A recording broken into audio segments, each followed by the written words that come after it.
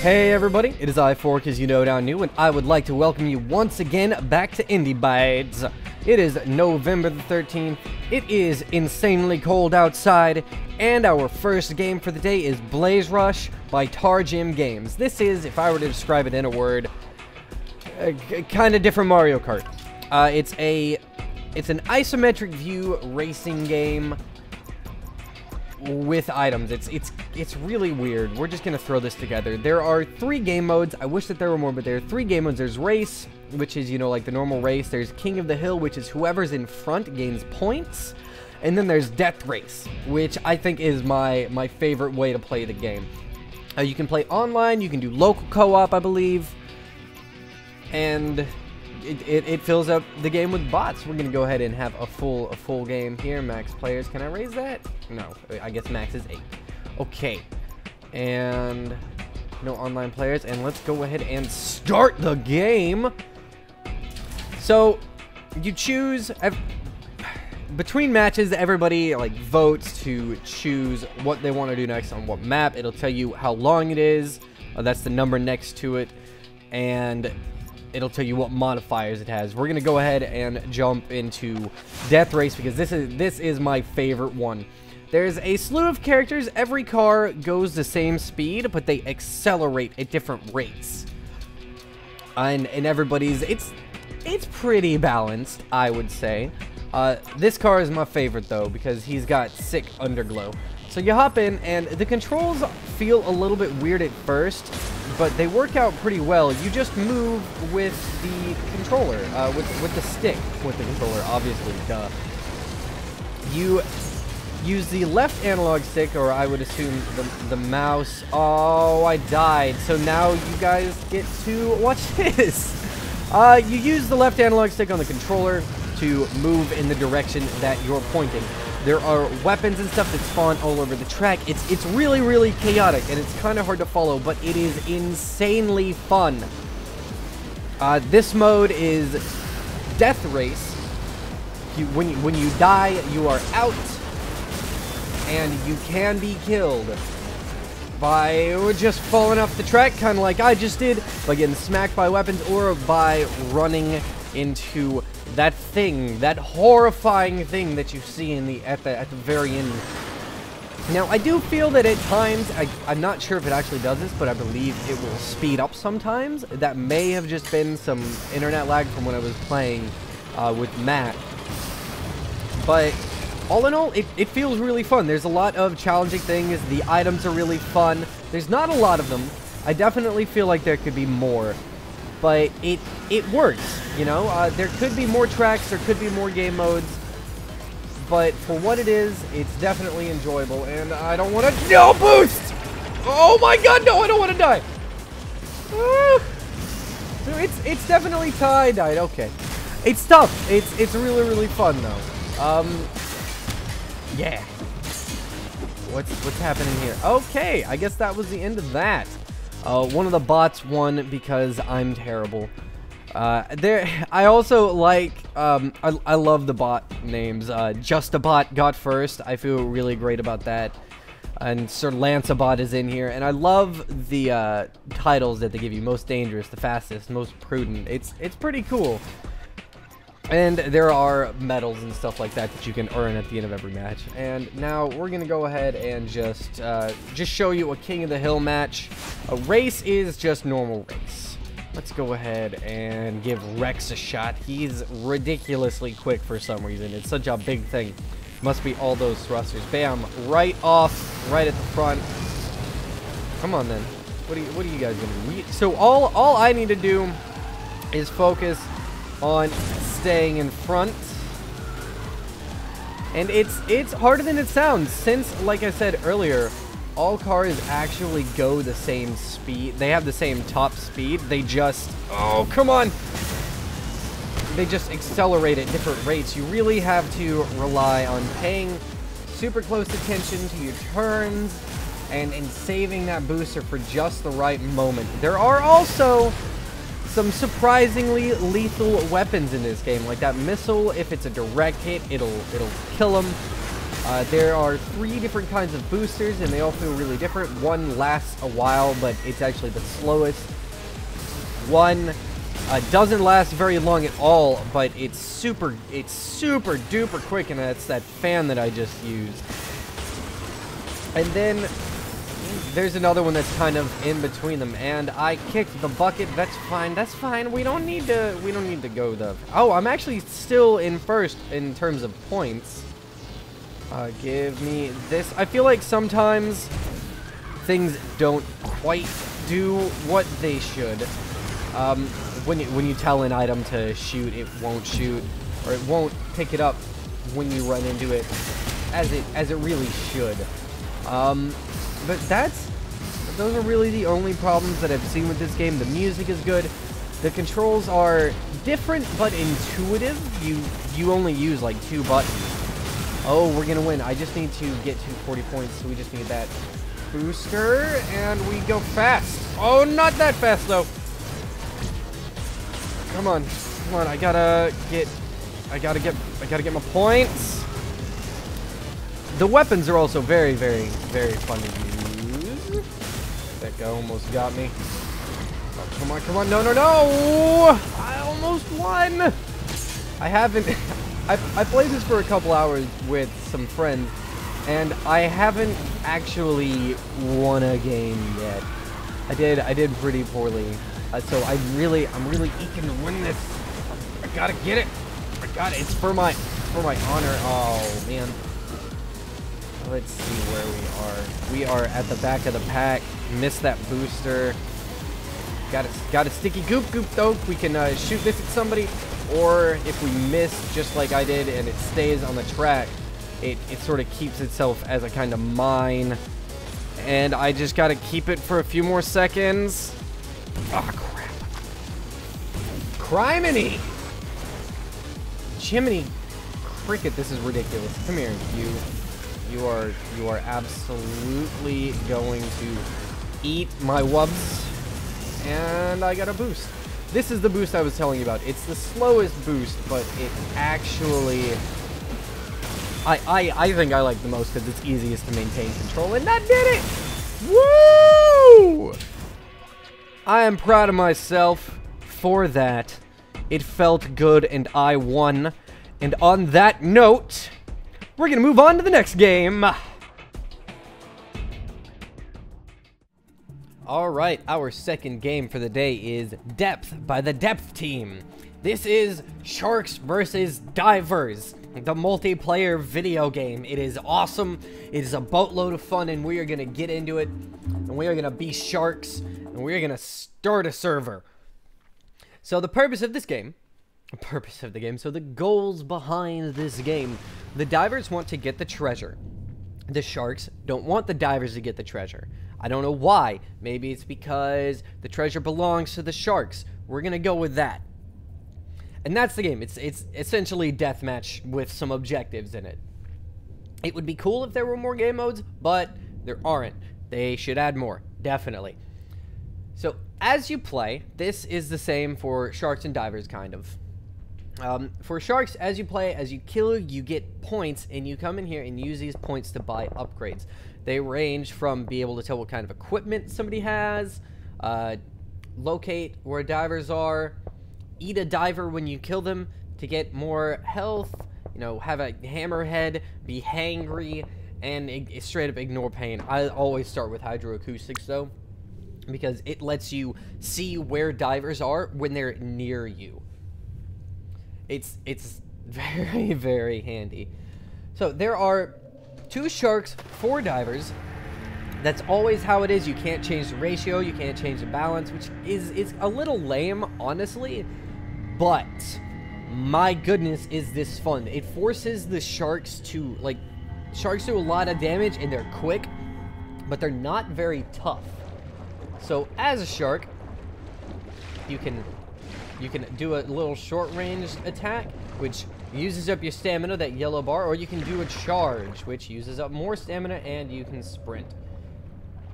And the whole time, you really just, you need to be, well, he's not being careful at all.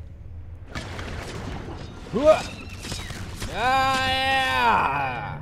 There we go. All right, so that's it. That's the best tactic as a shark. You want to get in as a shark. You want to get in and get out. Then now we're kind of low on health, so we're gonna find, there he is, this little pink guy here, magenta. Seal. Eaten. And now my health is back up. It's fantastic. So when you got something in your jaws of death, wiggle your mouse around and you'll kill him faster. It's kind of cute. Let's see. Do we have a door? See, the thing, you have to be quick, but you have to also be careful. Because if you're not, you die.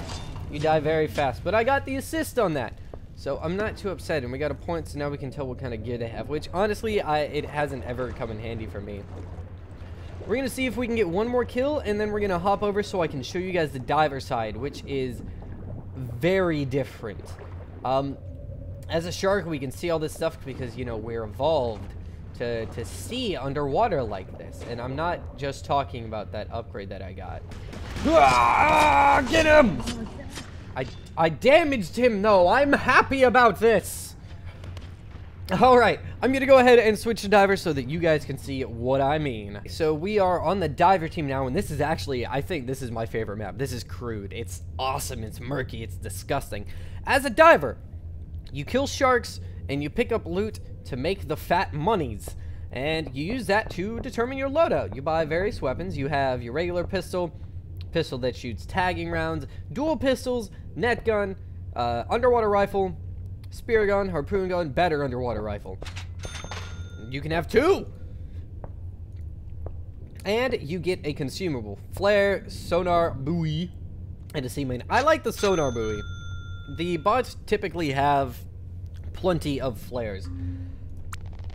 And then you ready up and you wait 10 seconds. Woo! Yeah.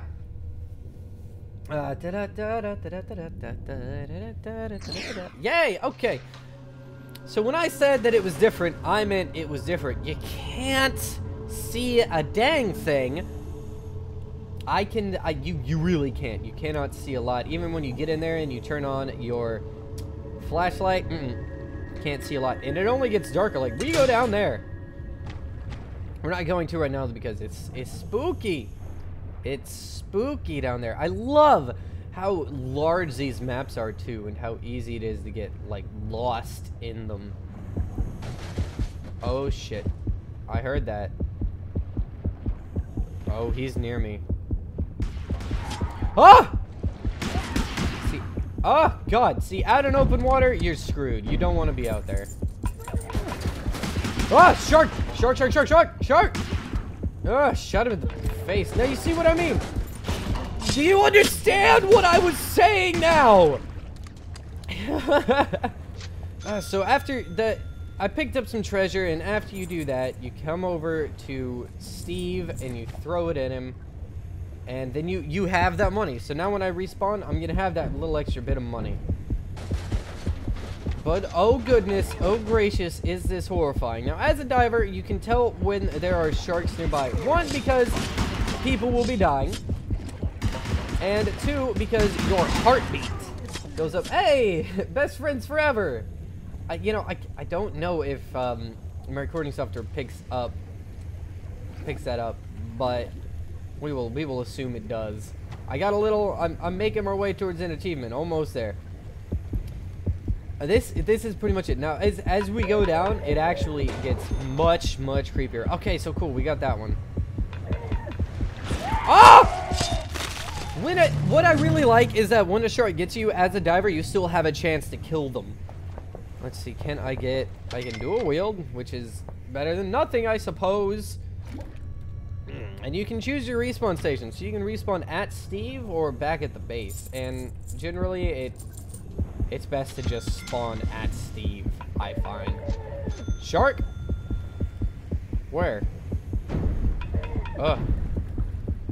Oh, there he is. Yeah!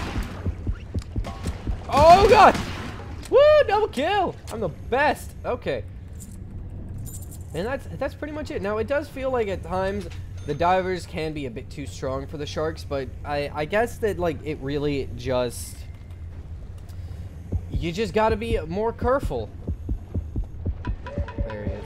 Oh! Whoa, whoa, whoa! Hey! Hey! Hey! Hey, no! Oh, all my friends are dying!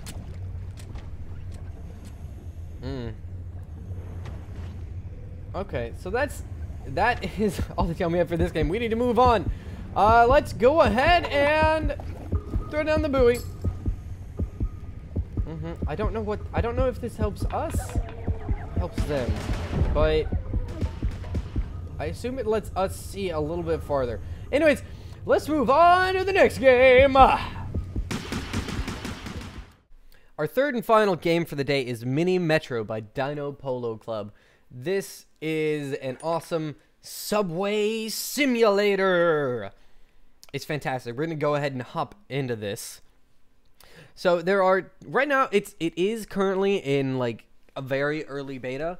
So it's not feature complete. As you've noticed, there aren't any sounds. They are working on that though, and they've said that they're very excited for that.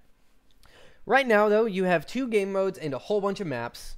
There's commuter, which is if a station starts getting overcrowded, then there will be a timer, and if that timer runs out, you lose. And they shut down everything. And then there's scenic, which is sort of just like a zen mode, where you deliver a certain amount of people, you transport a certain amount of people every week, and then you get an upgrade. Woo! We're going to go ahead and do commuter. And you can choose various different places like London, Paris, New York, Hong Kong, all these really cool places. And you hop in, and bam, here you are. So how this works, that square right there wants to get to his square station. So we click and we drag, and bam, we now have a line running from this place to that place. Oh no. Oh no. I should have done that differently. Once you have a line down like this, you can grab the end and drag and drop them. Just like that. Isn't that beautiful? Yes, it is. It is beautiful. So we got him here. Let's see. Let's go ahead and just complete the circle, I guess. Boom. And as you go, more and more stations will keep popping up, as you've no doubt noticed. Let's see. I can actually... let me pop this open and lock it. So down here you can see how many trains I have. Now, a line takes up a train if you don't actually have a line, or if you don't actually have a train, then nothing will be running on a line. So you need to keep that in mind. But you can just kind of go, oh look, I got it, yay! Yeah, just like that. It's very easy peasy. And this is the game. It's relaxing. It's really easy to get sucked into, and it gets pretty chaotic. But let's say that everything's going crazy. You've got stations everywhere. You got all these damn problems that you can't solve. Right? Everything's crazy. Oh no! Put you over here. Put you over here. There we go. Everything's crazy. Oh my goodness. What do we do? You can pause the game. And you can make adjustments and everything right in here. It's great. Now let's say I just totally want to start over because everything's crazy. You can select all of your color and just get rid of it. And any trains that are running on those lines, like you can see these faded out lines here, like the red and the blue, any trains that are still running will finish that path before going onto the new path. So let's go ahead and just get a nice little all-encompassing train right here. Since we've only got one more tunnel, we need to be kind of careful. We will go like this, and then we will have the blue running this small section here. And then we'll unpause, and it'll go. Those trains will finish up what they're doing, and then they will pop back into business, and that's it. That's the game. It is a ton of fun. It's really easy to get sucked into. I think I dropped... I must have played Scenic for like 2 hours last night, and then just a bunch of this. It's a boatload of fun. It's super easy to get sucked into, and I highly recommend you check it out. We got an upgrade, yeah. So we got a locomotive, and then so I got a new train head, and now I can get another line or another carriage. Now we don't have a lot of stations to get to right now, so we're gonna get another carriage, and then we will actually expand this line a little bit, and we will throw our locomotive onto it this way. And we will give red another car. Blue doesn't need anything yet because blue is super small. Oh no. This is the one thing. You do have to like back out a lot. And getting a track to go the way you want it to is kind of it's a little ridiculous. But that's just me because I like to keep everything laid out nice and neat, you know? Oh, wait, we can just have the red line run right there. Straight through town. Fantastic. All right, that is all the time that I have for this episode. Thank you guys for joining me. If you have any games to recommend to me to check out for Indie Bytes, you can leave a comment below, or you can shoot me a tweet on the Twitter sphere. All right, I will see you guys next time. Bye-bye. For the love of games!